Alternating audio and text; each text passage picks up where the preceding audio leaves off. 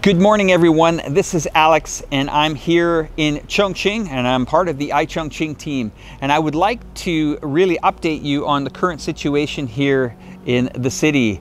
I'm in the Yubei district. We have a population of over 32 million in this city. It's a big city. I've decided to bring someone on the program today.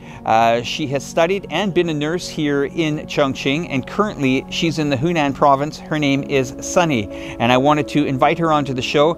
Welcome to the program, Sunny.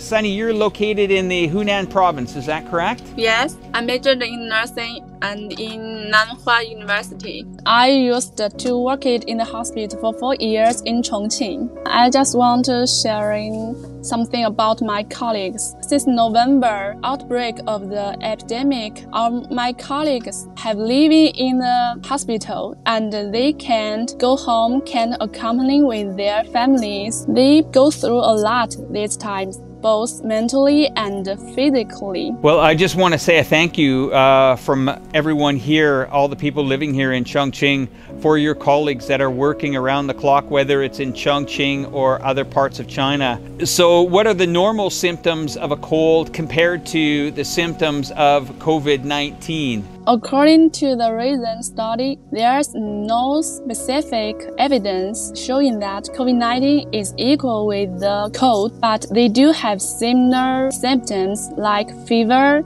diarrhea, taste loss, and so on. As for the sequelae, I think we should do more research and pay more attention on patients who have ever gotten the COVID-19. Last days, I have heard the news.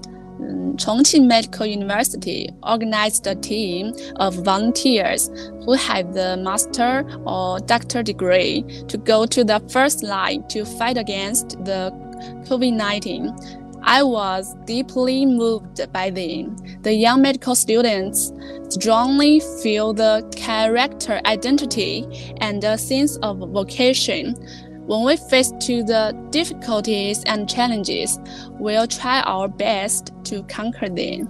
Can you just tell us a bit about your situation right now? Our school also experienced the epidemic. We have class online. And have you been speaking to your colleagues in Chongqing? Of course, we keep in touch every day. I'm very care about the Chongqing's epidemics. These are nurses that are working here in Chongqing during COVID prevention. Can you maybe share some of the stories they're telling you? They work it every minute except the sleeping time. So basically, wake up, COVID prevention. As soon as they're out of energy, sleep back again, doing it over and over and over for the last few weeks here. How many years were you a nurse here in Chongqing? 4 years after I graduated from the Chongqing Medical University. You're pursuing your education further. What is your end goal here? I want to go back to my hometown. I like Chongqing, so I want to work it in the Chongqing hospital in the future. I really appreciate you coming on today's program. Thank you, and a special thank you to all your colleagues here in the city of Chongqing, taking care and keeping everyone safe. I appreciate your time. Thank you, Alex. Thank you. I hope everything is gonna be fine. Everything will pass soon. Thank you very much for that. So it's been a real opportunity to have Sunny on the program here today. I really appreciate you taking part in educating our viewers about COVID and the measures. Anyway, from me here, my name is Alex here at iChongqing. Thanks for watching. Don't forget to hit that subscribe button. Take care.